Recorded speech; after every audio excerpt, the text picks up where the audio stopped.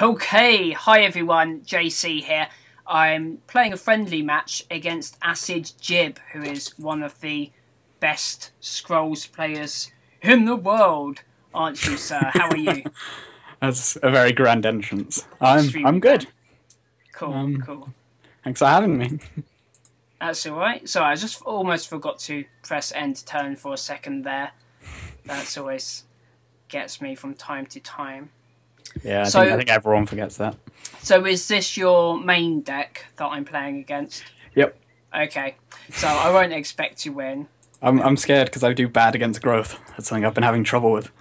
It is quite tough against growth when you're growth.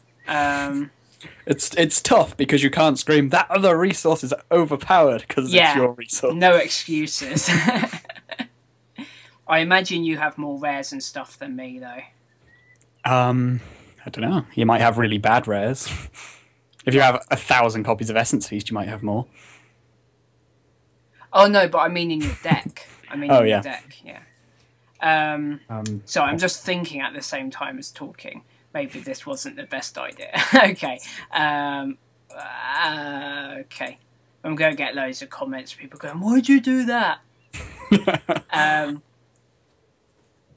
So yeah, so you're playing Growth Mono as well as your main deck then, because I started out with Order at the beginning of beta because it was my impression from what I gathered during alpha that Order was completely OP because I always used to play Growth during alpha and always Or- used to get destroyed by Order.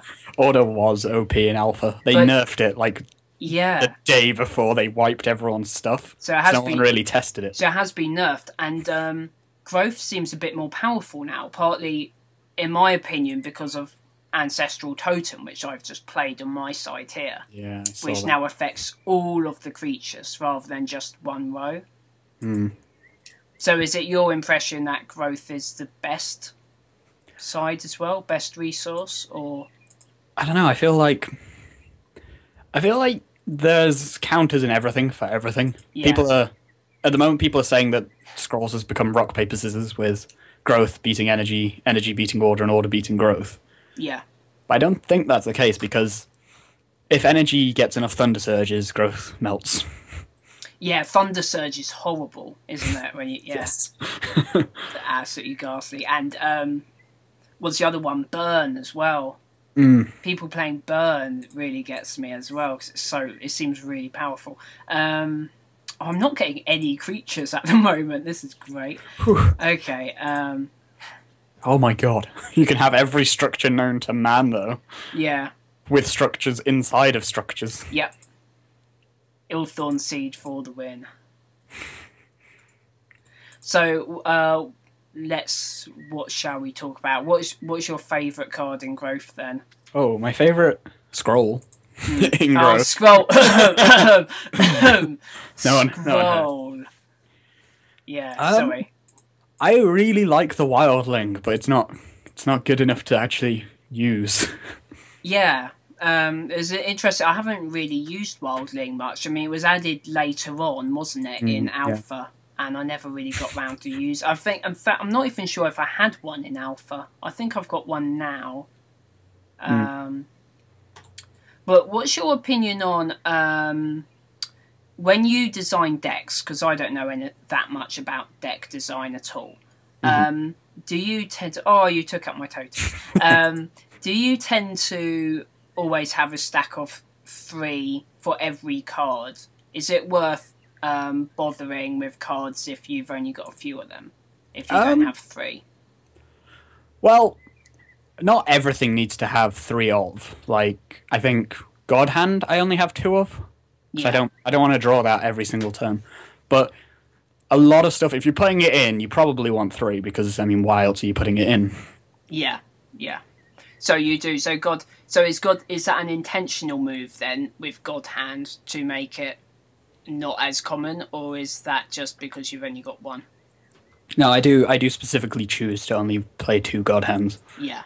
Because it's really... You don't want it that often because, I mean, you've got Rallying like you just cast and Mangy Wolf if you're really playing Wolves.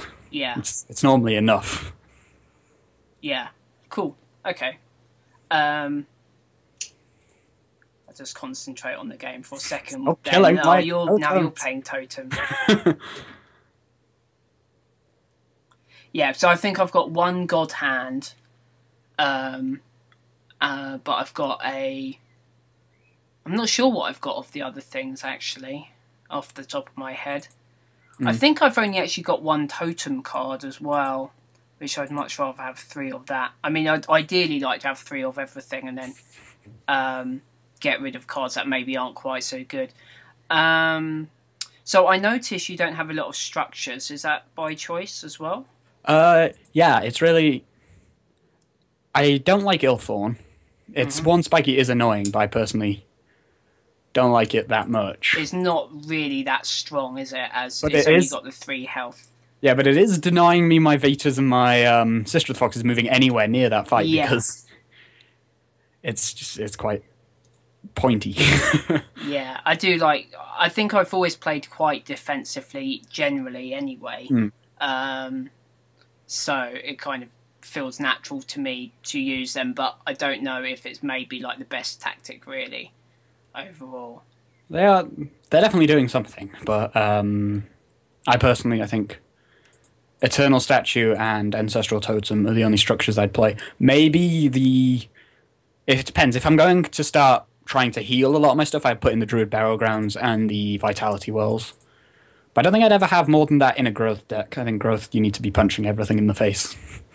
Yeah, it's quite an aggressive deck, isn't it? So yeah, I'm thinking of reducing the number of structures I have when I have when I'm able to have 3 cards of the creatures I have, so I can like fill the deck with creatures. I think at the moment I just simply don't have enough cards to have 3 of everything, so I kind of have to fill the deck with something.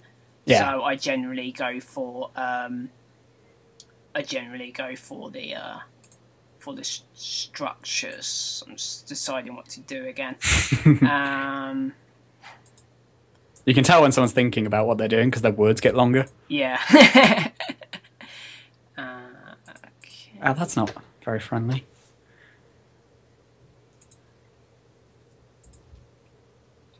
Okay. They're certainly annoying, though, the structures. I'll give them that. Yeah, I think I lose out on aggression a little bit, though. And like at the beginning of this game in particular, I just kept on drawing structures and didn't have any mobs. I mean, I guess I could counter that slightly by having I've forgotten what it's called. Oh wait a minute, what am I doing?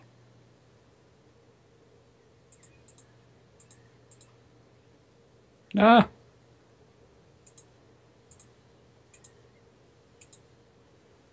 Oh, I'm making the stupidest moves.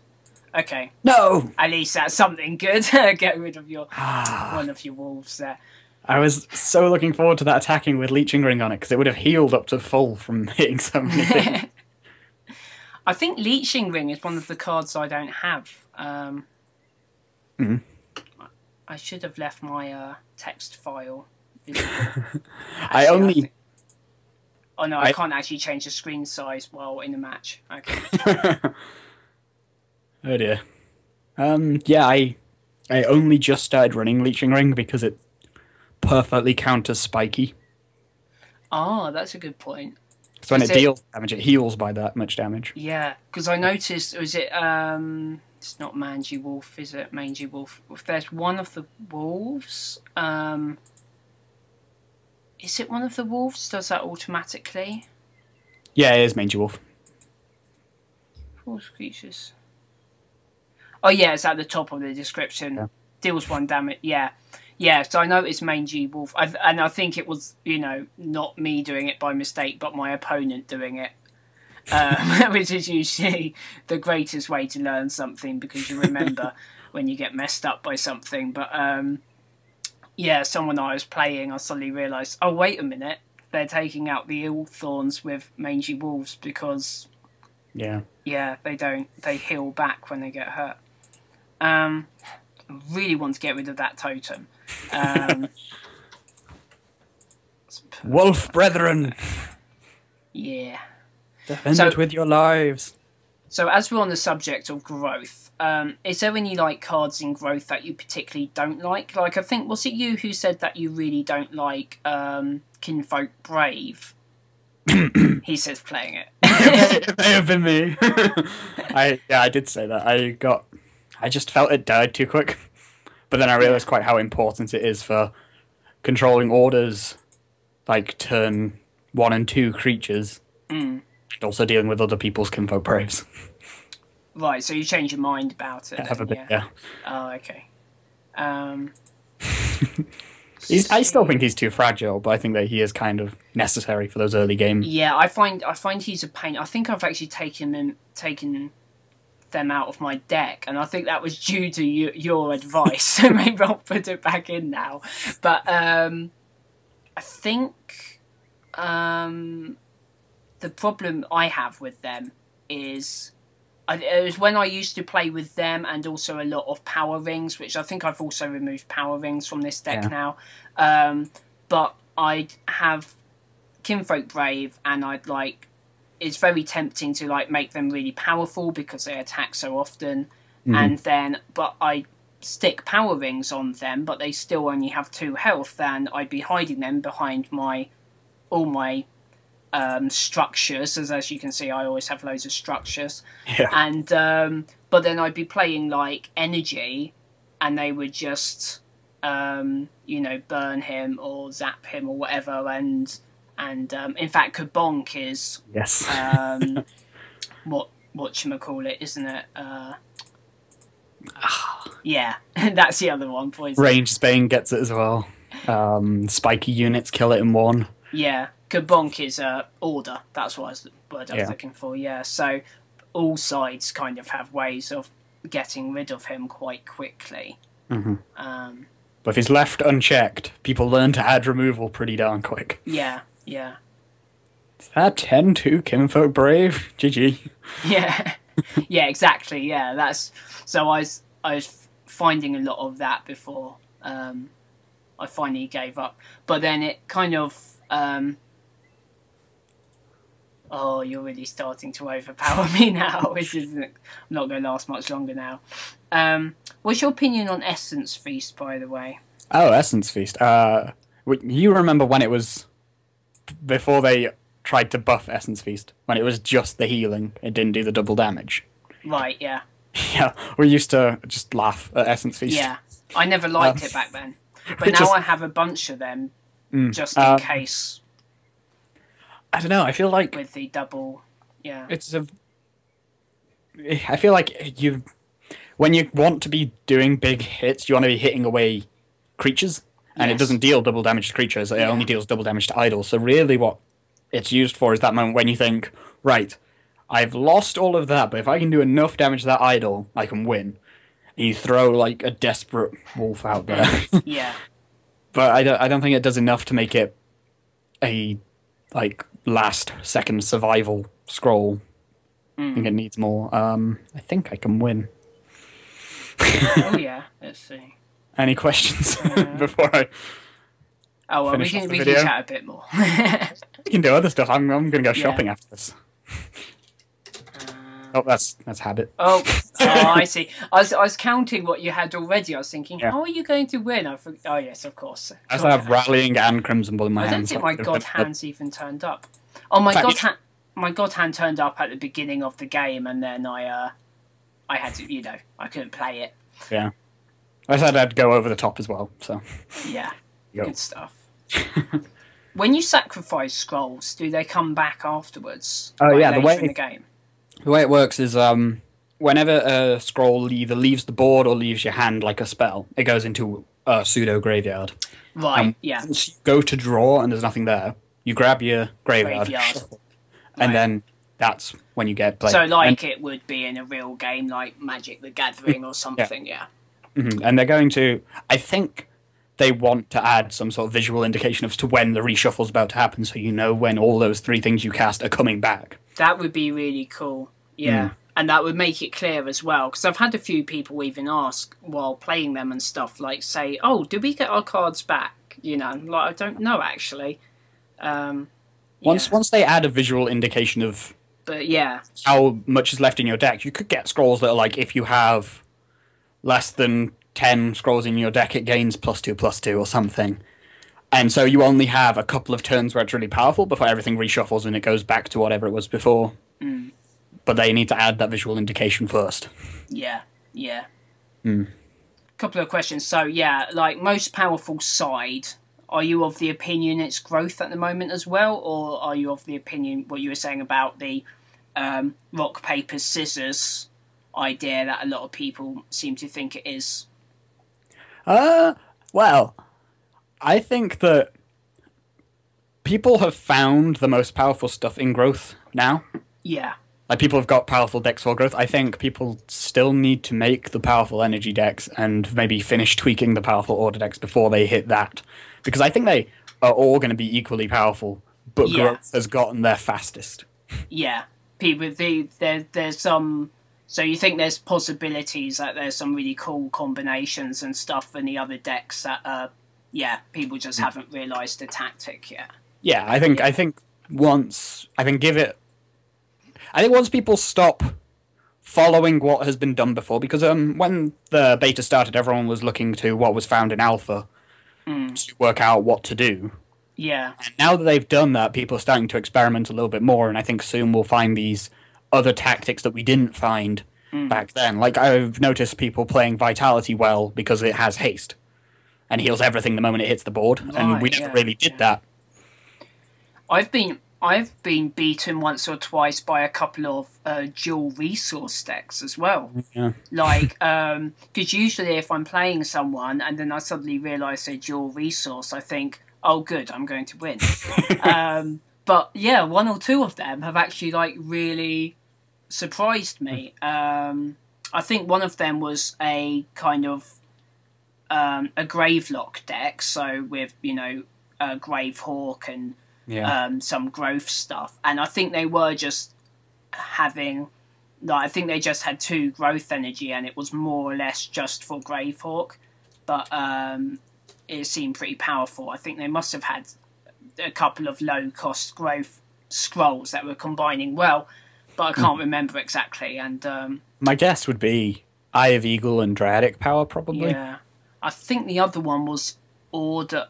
There's another one which was Order and Growth, which they were using a lot of low-cost scrolls. So they were like flooding the board with loads of low-cost Order and Growth, and things like Kinfolk Jarl, but with loads of Order. Yeah, just loads of little dudes. Soldiers, yeah. But so that was interesting. So I think there's all sorts of possibilities, really. Yeah. Most powerful dual resource deck I think I've played, and I don't think I've played it yet in beta. I think this is more of an alpha deck. Was the energy order one where you have Destroyer and Flip and Transposition and stuff. Right. So, like, wherever you put anything, it's in Destroyer range, because they just go Transposition, swap 2 of their units, and suddenly everything you have in that area is taking 2 damage. Cool. I have to look into that. What was that one? That's what I was going to say. What was the most powerful deck in Alpha? And I'm presuming it's been nerfed now? The end of Alpha.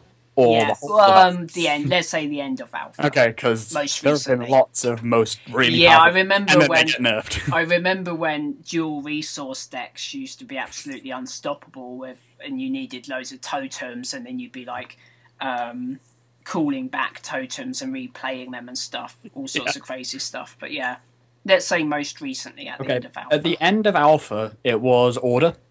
Yeah, Order was the most powerful, and then that was when Imperial Resources cost 6, and Royal Vanguard buffed everything on the board by 1 instead of just adjacent stuff. Right, okay. With the increase in Imperial Resources, it's made it harder for you to cast Imperial Resources and then play stuff. Right. Which was what it used to do a lot of when it was in Alpha. And even with the Vanguard change, I think the Vanguard change has made too much difference. If anything, it's made the Vanguard just Yeah, more because it's powerful. +2 now, isn't it? It's +2 to all adjacent. It's So if you get a everything triangle, adjacent, but it's +2, which is like really Yes. harsh. Yeah. like Yeah. 3 of them around a skirmisher, and they all go off at the same time, and you just cry for a little bit. But the reason why the Imperial Resource thing used to be so powerful was because you could play Mangonel on the board, then cast Speed on the Mangonel and hit an AoE for 3, Yeah. which was really powerful. It was like the only board wipe in Order, and you can still do it, but because of the change to Imperial Resources, it's harder for you to cast Imperial Resources, draw the Mangonel, and then play it with the Speed. Oh, sorry, why is that? Just because it's more expensive? Just because that one takes out multiples of 3, which really actually screws with it quite a bit. Right. You Okay. could still do it, but it'd be much harder, and you'd be a lot later in doing it. Yeah. Yeah. And I guess finally, just how's your collection of scrolls? Do you have all the scrolls now? Do you think- Currently, Yep, you do. I have 134 growth scrolls, and I've made sure that everything I have is 3 or less. So See what I have. Yeah. 134 out of 145, isn't it? 100 I don't know actually. I Wait. know that I've made a list of the names of the scrolls that I don't have a single one of, but then I'm kind of trying to get those first and then concentrate on getting 3 of everything. Okay, well, how are you with maths? Because there's 45 scrolls in each of the resources. So there'll be 135. Oh, okay. So I'm 1 growth scroll off from having all of them. Right? Which one's that going to be? It may actually be an Essence Feast. And then I've got 71. I've got 3 spare Essence Feasts if you want to trade.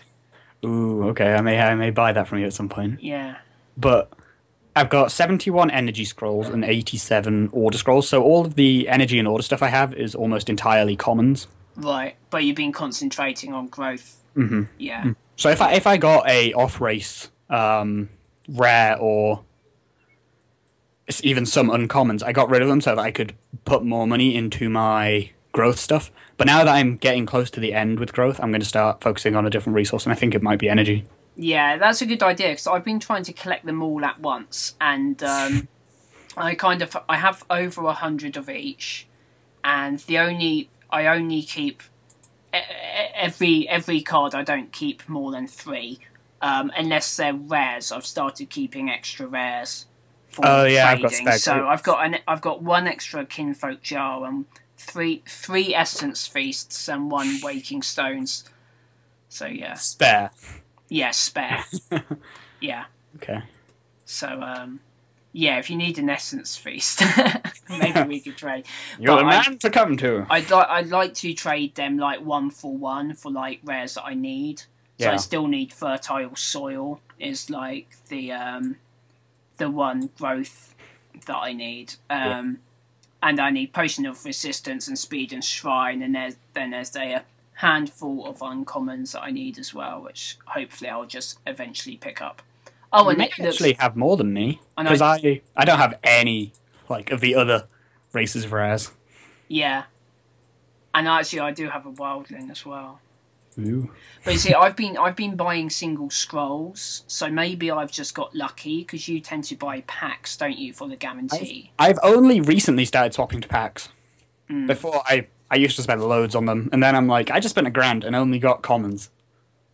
Yeah, yeah, because I'm the opposite. I tend to just buy a bunch of single scrolls after every match, and sometimes I'll just spend, like, there's been quite a few times where, you know, so it's always like 300, 400 gold after a match, and there's been several occasions where I've got like 2 rares at once, which is really fun. I remember that in Alpha. I was like, right, there's been a reset and we're going to get started on buying all our scrolls. I did a couple of pre-com matches and rank matches and got like about 800 gold. And I was like, Yeah.